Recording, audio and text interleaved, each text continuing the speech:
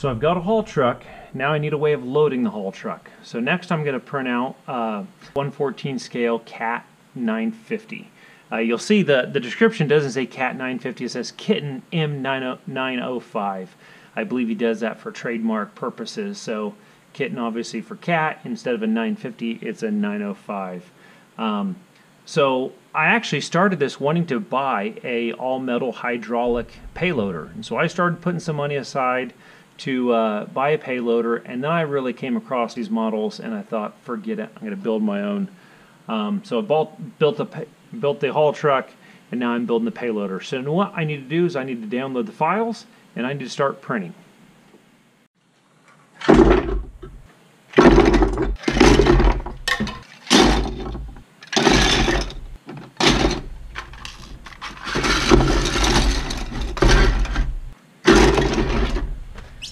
Alright, there are all of our parts.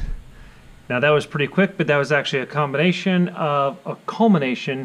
of about, I don't know, a couple hundred hours of printing. So I decided this time, instead of printing, sanding, painting, assembling, I would just kind of go through and let you guys see the process a little bit.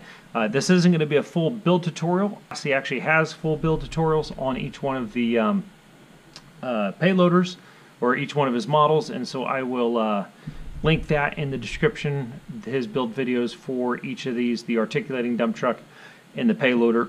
But I kind of want to just go through some of the parts here. Like this is the cab, here's the interior piece. I've done some prep work to all this, but it's not been painted yet, and so everything just fits together perfect. I also printed out a fork attachment for the front of the payloader, and so I got to assemble all that.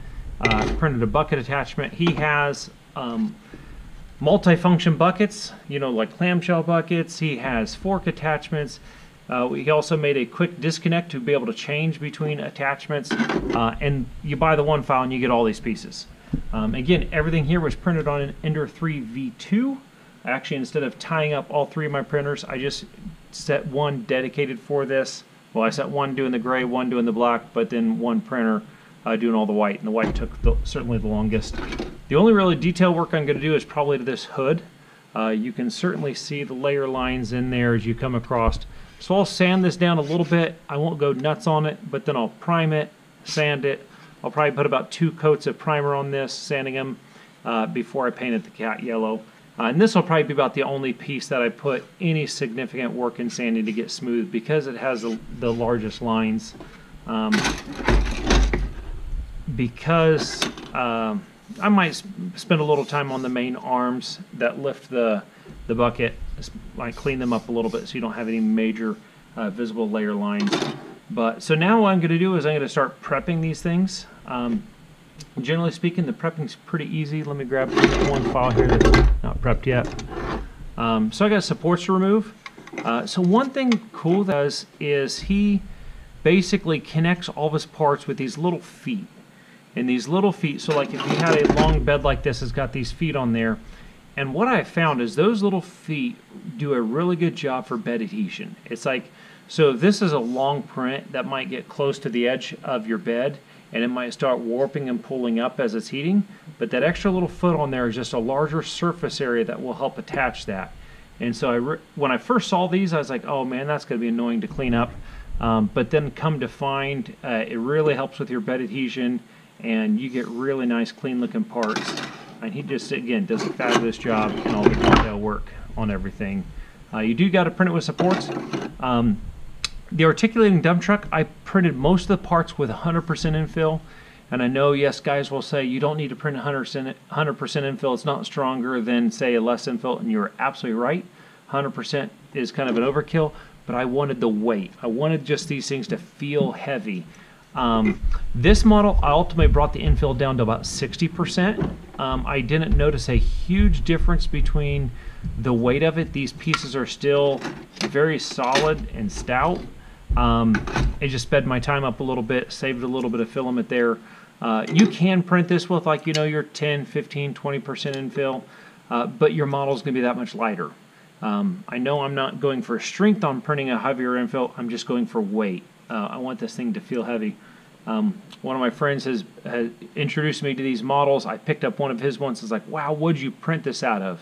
Thinking it was like a carbon fiber or metal infused or something like that. And nope, just regular PLA or PLA plus, but a really high infill, which gives you that weight. It will slow your prints down. They'll kind of take forever to print, but you're going to get a piece that's fairly solid. Like this, when you click it, you don't hear that hollow sound. It's a, you know, it's a solid chunk of plastic. So it's kind of a bit of an overkill, but hey, it's you're probably going to spend an extra 20 or 40 bucks in the filament, but in the long run, I think I'm going to be happy with it. Like even this, look at like little doors and details, like just his accent pieces in the files are just really cool. Again, just phenomenal files. And so I'm going to go through and prime all this. I'm going to paint it, and then I'll kind of step through on the assembly process. So starting the assembly of the Cat 950, I thought I had everything printed. When I started laying everything out, I realized there's a few pieces I hadn't got printed, so Ender 3s are running right now, getting those finished up. Like I said, this is not going to be a build video. If you want to watch the build video, the link will be in the description. But I'm just going to kind of put this together and show you what I find with this thing.